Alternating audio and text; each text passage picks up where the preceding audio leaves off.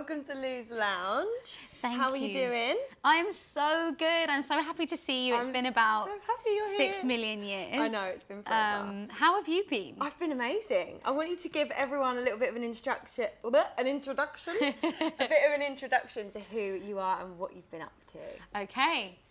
Hey guys, it's Marni here. I am a singer-songwriter from London and I've currently been stuck in a global pandemic. No, I have been finishing, apart from obviously quarantining, I've been finishing off my next project, which is coming out very soon. I'm very excited. I need to play you some stuff actually. Yes. And planning my upcoming shows and just trying to remember what life is like being a human that interacts with other members apart from your family. Yeah. Do you know what I mean? It's hard. It's gotten so hard. Like, the first 2 weeks of coming out of everything, I was like, anxiety was like at a sky high. I've forgotten how to make conversation with people. This really helps me. Yeah. Because I'm like, I remember, but I have some You're remembering how to communicate people, speaking. It's not so scary. It's hard. No, but it is weird. Like, I felt like I had a bit of agoraphobia when I first stepped out. Just kind of like, oh my goodness. Like, genuinely, like, it is so weird because you forget, it's not that you forget how to communicate, but you're so used to being like isolated on your own that it's then like integrating is a weird thing. But I mean, we're going to figure it out. And the thing is, everyone's been in the same situation. So it's not like we're kind of the odd ones out. It's like everyone's trying to get back into the flow of things. And yeah, I mean, this is the start of more, hopefully, normality. Yeah, exactly. It's just really difficult, especially like you just said about planning your new shows. What's the vibe with that? Are we going like? Because I've been to a couple of your shows. You've now. been. Lou's been. I'm a fan. Number one. She's my I'm the number one fan. She has banners up there. And you've actually come on stage with me. So I've come on stage with we've you done it all as well. together as well. It's so nice. I know. So where like can we have any inside? So well, my next show is the Scoop. The Scoop. Obviously, a lot of festivals have been cancelled because of obviously COVID, but Reading and Leeds is going ahead, which is really exciting. Amazing. And I'm playing the Radio 1 stage, so I can't wait for that. It's actually so the dance sick. stage when I make slow R&B music, so it's kind of like interesting. I'm like, oh, you can get people up and dancing. Though. I'm gonna play some remix versions. We're gonna figure it out, and it's gonna be great. And to be honest with you, it'll be nice just. Well, I haven't been on stage in about 2 years. I mean, how about you? Is that the same? Yeah. Isn't that so weird? Like, that feels strange to me. I'm like... I know, honestly, yesterday I had a meltdown because I was crying so much and I was just like, it feels so uncomfortable to know what I'm going to be doing in a few months in a few days after not doing it for almost 2 years. It's scary. Like, when you get back into rehearsals and you start practicing again, you start getting out there again, it's like, it feels all new. Like, 100%. I don't know what I'm doing. That's what it feels like. No, 100%. I've even forgotten some of the words to my own song. I mean, let's be honest, I've been guilty of that as well. I'm like, I just point to the audience, I'm like, come on. Honestly, and they're like, can you sing some? I'm like... It takes it out of you. Like, No, you get out of the swing of it and then it's just like, whoa. But we'll get there. We'll get there. And the thing is, it's once we do a few bits, dust off the cobwebs, we're going to be absolutely fine. Yeah. I walked into my vocal coach's room and you were in there recording with him or vocaling with him or something. Yeah. And I just remember it was the time your song Golden was just coming out, I think. Was it that early? Yeah. Gosh. And Josh was like, you need to listen to this girl. She's amazing. He was amazing. She was amazing. He? Sorry. I don't know when I last had a sex change, but... Oh dear.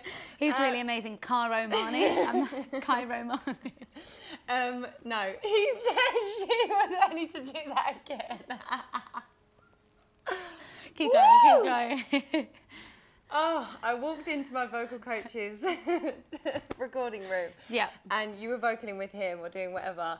And he just said to me, Cara is amazing, you need to listen to her stuff. And he was like, you need to listen to Golden. And it was the time that your single had just come out, Golden. And then after he mentioned that to me, I was hearing it in Superdrug. I was hearing it in Sainsbury's. I was hearing it everywhere. You? Yeah, honestly. Do you not remember? Oh, no, you did screen. I was like, is this you? You did screen record. I think you were in House of Fraser or something. You're like, I'm in House of Fraser. I can hear your song. I was like, oh, trust Lou to it was so good. telling me where my songs are being played. So like from that moment to now, so much has like happened for you, and so much has blossomed. You went on tour with Rita. Yes. That looked sick. That was fun. sick. That was fun. That looked really good. How was it? How was the whole experience? Was that like your biggest thing at that moment? Yeah, I think that's been my biggest like support tour, because obviously I've opened up for Ray and done some other bits and bobs. But sick. the Rita shows were amazing. To be fair, like I'd never performed to like audiences that size. Obviously, you're used to that. But for me, I've kind of very much been like just working my way up a little bit, and it has taken time, but being able to kind of get that experience of doing things on a much bigger scale and doing those shows, it is amazing. And Rita's like amazing. You know Rita. Yeah, she was my mentor. Yeah, that's that. I can't believe that. Even that, it's weird. That's so mad. I know.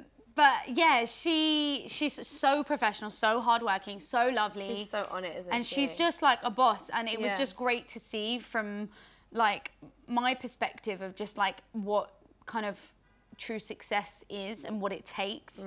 And like, you know, I was always very much in awe of just like, you know, she even like say the day of a show, I would just be getting ready. I'd be maybe doing a few interviews here and there, but she would literally like fly in from X, Y, and Z, and she's done about 2 shows before. I was like, so she's done 2 shows and now she's doing this. Like, wow. So, like I was like, this girl was like doesn't stop. A workaholic. It was Wow. crazy, and I was like just kind of really grateful. I was like, oh, I'm so like tired, but we're gonna march Soon through to this be one you. today. You'll get there. But no, it was amazing, and like I can't wait to just get back on stage. I just miss that feeling of being able to, you know. It's such a special feeling when everyone's singing your music, or even just when you look out and everyone's smiling and you're just like, this is what it's about. Sometimes you can get so wrapped up in this world that it's like you forget that is what you're here to do, and that's what you were made to do. And it's just such a special feeling when you go out there and you're just like, I don't know, it just makes everything worth it. 100%.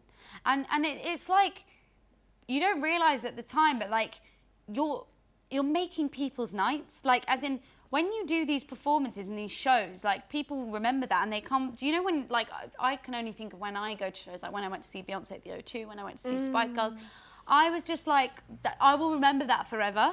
And they remember that as well. And you're like well, I was probably a much smaller part than say Rita was. They weren't there to see me. But, no, but still a little part. It's a little part. Yeah, exactly. It makes everything so worth it. It does. It does. Now get us back on stage. Yeah, we're almost there, babe. We're almost there. We'll be smashing life together soon. We have to get back on stage again. Yeah, we'll do it together. I can't believe how last minute that was when we did. So we need to explain the situation. So I was doing a show. Where were we? Where were we? It was near where you lived. Yeah, it was in Essex somewhere. It was in a really, really huge field. They made it into this like little mini festival. And did you just come? Like you just? I think I invited you. Maybe. You invited me, but we weren't intending on like playing together. No, I just invited Cara, and I was like, come see me. You were like, just come hang. You had a free day. Yes. And literally, you came to my dressing room, and I was like, why don't you just come on stage with me? It'll be fun. You're like, I know but this is like, but do you want to jump on the stage? I was like, I haven't got my makeup on. I'm currently in my pajamas, but why not? I was like, choose some clothes, get some makeup on, let's do this. And we just made it happen. And it was so last minute, but it was just so much fun. It was so fun. And people that were in the festival had come to my shows as well. That's so sick. Like, we have a couple of like mutual supporters. Yeah. And afterwards they were like, I can't believe it. Like, how random. Like, they didn't understand, but now they know. They're the moments that I live for. I live for those. Like, it makes me happy. You smashed that gig. Well, I know that you just came from somewhere and I see your guitar over there, so I really want you to get that out for me. Should we get it out? Because I really want you to sing for me. Well, we can sing together. Yeah, we can sing together. How about that? Absolutely. Okay. it's actually Amy Winehouse's anniversary tomorrow. Yes. So I was thinking maybe we could sing one of her songs. Amy song. Honour the Queen herself. Yes, please. Okay. For you I was a flame. Love is a losing game. 5-story fire as you came. Love is a losing game. One I wish I never played. Oh, what a mess we made. And now the final frame. Oh, love is a losing game.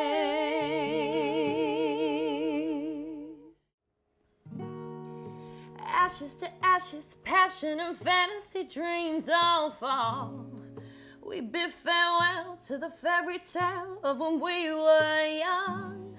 See, no one ever told us we need more. We need more. They say love is perfect. Woo! They say love is blind. They say love is worth it. But you gotta know, sometimes love just ain't enough. Love just ain't enough. Love just ain't enough. Oh, they say love is perfect. They say love is blind. They say love is worth it. But you gotta know, sometimes love just ain't enough. Love just ain't enough. Love just ain't enough. Love just ain't enough. Woo! We got there! we did it. Oh we did my it. God. That is what happens when you don't practice beforehand. No, we got it in the end though. We smashed it. So I have this section in each Lou's lounge. Right. And it's called Yeah, But How Are You? Right, what's that about? So, Yeah, But How Are You is basically, how are you right now in this moment? Mm-hmm. We have had an amazing chat. We've had so much fun, you know, talking about our career strength, what's gone on.